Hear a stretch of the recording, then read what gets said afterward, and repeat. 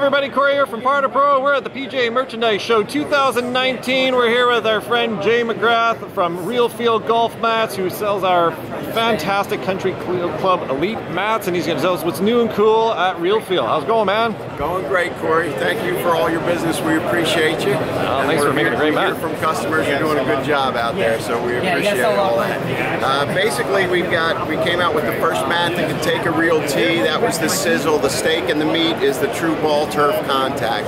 So when you're hitting irons and wedges, you know if you got it fat, you don't get that jolt back into your shoulders. I've had teachers tell me that off of poor mats, golfers actually develop a mat flinch, so they start picking the ball and actually involuntarily lifting their shoulders. So you want the most realistic mat. It's a Country Club Elite. One of the things we're doing with the sim rooms is trimming it out with a rough that plays more like a first cut, and maybe a piece of putting turf in front, and then the screen. So if you have any custom questions, just shoot Corey an email and we'll get with them and do the best we can. Awesome. Thank you so much, Jay. As I said, you can visit us over at www.par2pro.com. Thanks, man. Rock on.